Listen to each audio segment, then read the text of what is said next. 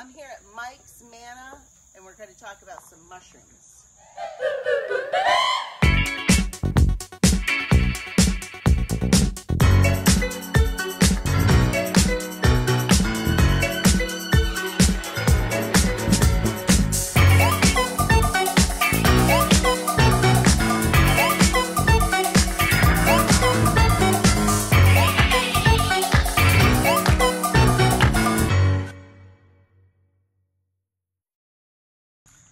So I'm here with Drew. Drew, tell me what you do here. Here's some bags that are ready to go in fruiting. I was going to explain that. See, we have HEPA running everywhere. Okay. Like, basically what it is it keeps the air clean in here. Okay. And so, especially whenever if you want to peep in the lab, we have a series of HEPA filters running this way. Okay. And what that does is it keeps anything that might come towards this direction, towards our lab. Okay. So that green thing right there, that's a HEPA filter? That's right. And then, so that's going to just keep the air clean, so nothing else grows other than what you want to grow. That's right. That's okay. right. You have lion's mane growing here. And this, how long does it take to grow from when you first incubate it, which you're going to show us how to do that, but from when you first incubate it to when you're going to pick it and harvest it, how long does it take? Some lion's manes are faster than others. Okay. We have about 3 or 4 that we're doing. Okay. So we've learned that we pulled one the other day. It came back within like 4 or 5 days, which is pretty fast for me because usually it takes like about a week and a half, 2 weeks to recover after it's really flush. But to get it into incubation to fruit, it takes about 2 to 3 weeks. Is that your biggest seller at markets? It can vary a lot because a lot of people like oysters because of how many different flavors there are of it. Lion's mane is kind of limited on flavor. Yes. My personal favorite is lion's mane because I like the texture. Right. It's a good texture.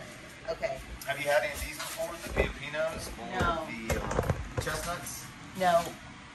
What are those like?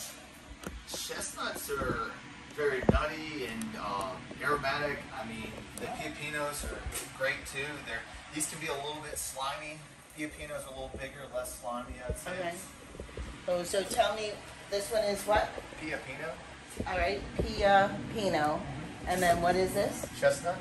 Chestnut. Okay. This is something you can actually do. Take 2 of these plates. You can make it into liquid culture, into jars, into grain spawn, into mushroom blocks.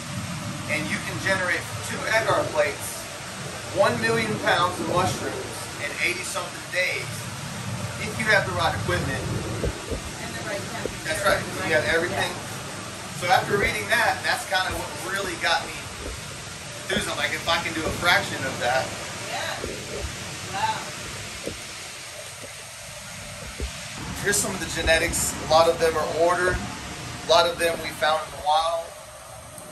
My partners are great at sourcing these type of things as well. Here's some more slants. This is how you store everything. Then put them in the fridge for long term.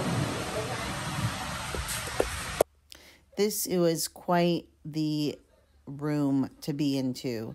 This is where everything gets started. Like Drew was explaining that he has some of the things that he orders or he harvests from the wild. And this is where everything starts to grow in this room, where he can start to bag things so that they can go into the next room. This was very interesting to see how everything gets started and how things start to grow in a sterile environment. So this is grain spawn? That's right. Okay. These are grain spawns that we make. And they look like sunflower seeds. And if you see something wrong in them, like a little spot, sometimes there might be a contamination that has to be removed from here. It's a very constant process. You have typically between 7 to 8, 10% contamination rate. Okay. So, and what kind of mushrooms will these propagate? Or is that the right word? That's enoki, and Okay. that's the golden enoki. They're long, skinny. Okay. The Asian variety is like white enoki. I'm sure you've seen those at the store. Those are Chinese varieties. Yes, okay. All right, and that's what they will grow from these seeds. That's right. These grains are sterilized in the autoclave, and then they're inoculated with another grain or a liquid culture or an agar plate. Okay. So we've been doing freeze-dried mushrooms, and we're going to market that. What it does is it maintains your compounds in your mushrooms a lot more than just dehydrating. Okay. Wow, that's really great. And then when you want to reconstitute it, you just add water? Yeah, some people take the lion's mane that's freeze-dried and make tinctures with it. So a lot of people have requested lion's mane in bulk, and if we do it freeze-dried, that's obviously. And how long will it take to freeze-dry something like that?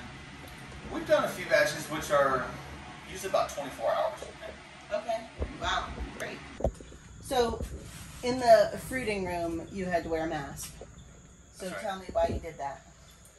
Well, there's a lot of spores in the air in here. Whenever they fruit, as soon as they're right about at their peak, they're going to release a lot of spores. Okay. And if you don't wear a mask, it can develop pretty serious lung issues. Okay, so they'll actually be in your lungs. Okay. They like coat the inside of your lungs. Wow. And you develop like a really bad cough and everything. Okay. So as you can see, we got to see some really beautiful mushrooms as we walked through this room. I had to wear a mask, and so did Drew, so it was really hard to talk and understand what we were saying throughout the room. So I figured I would just come back and let you just enjoy some of these beautiful, beautiful pictures.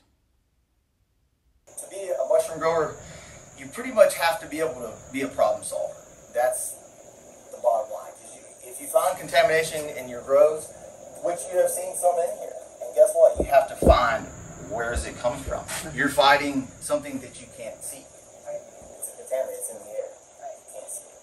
So you don't know if it's coming from your lab. You don't know if it's coming from your grain spawn. Sometimes if there's too much bugs, they can transfer from one block to another. There's a lot of variables. There's a lot of airflow in there. You have to have your timer set with your exhaust to compensate your air condition, your humidity. They all have to be dialed perfectly to make it. And all mushroom species are not the same. That some prefer more humid, some prefer less. It's just a lot of people have two fruiting rooms. One's a high humidity, one's a low humidity. Oh, wow. So it's really, in this fruit room, it's not 100% fouled in. We're going to have to get a few more pieces of equipment to make it perfect. Okay, that's great though. So from the beginning, now I know each species is different, but from the beginning spore to harvest going to market, how long for a typical oyster? Oysters are very fast. Okay. So if you have a liquid culture, you can get it to jump on grain within a few days. About 3 or 4 days it'll take off.